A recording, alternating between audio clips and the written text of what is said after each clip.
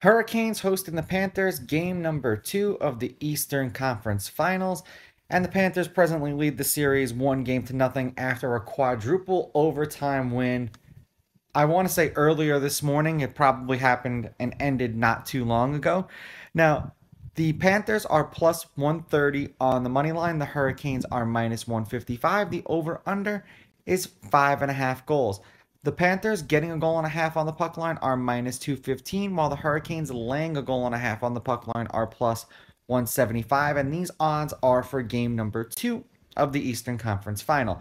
Now, these are the overnight odds. They're going to change the closer we get to puck drop on the 20th. So use a site like VegasInsider.com. Totally free. Will allow you to compare all the casinos' pricings in one place. And then if you want some more advanced head-to-head or gambling stats, use a site like Covers.com and just click on the little matchup for the NHL, and it'll give you whatever it is that you're looking for. Head-to-head, the home team is 5-5. The road team has won the last 2 games. The Panthers are 6-4 against the Hurricanes in their last 10 meetings. The underdog is 6-4 on the money line. The underdog getting a goal and a half on the puck line is 6-4. There have been 4 one-goal games in their last 10 meetings, including the last game that they played against each other, which was earlier this morning or last night.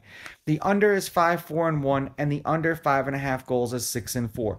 These teams are division rivals. They play each other incredibly well, so there's going to be a lot of 5-5s and 6-4 numbers with these teams because no team really gets a clear edge when they play each other. Now, the last game they played, the Hurricanes lost at home 3-2 in overtime.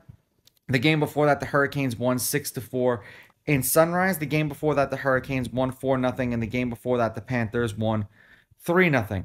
I don't think that the Hurricanes are going to drop back-to-back games at home. I do think they're going to win this game. I do think this is going to be another one-run game. And if we're seeing that this is how this series is going to go, where they're going to play to their strengths and its defense and goaltending, that this is going to be another one of these under games.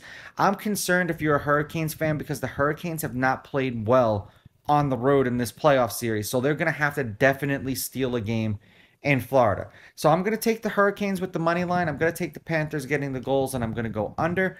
These are just my picks. If you disagree, please go with your gut, and please bet responsibly.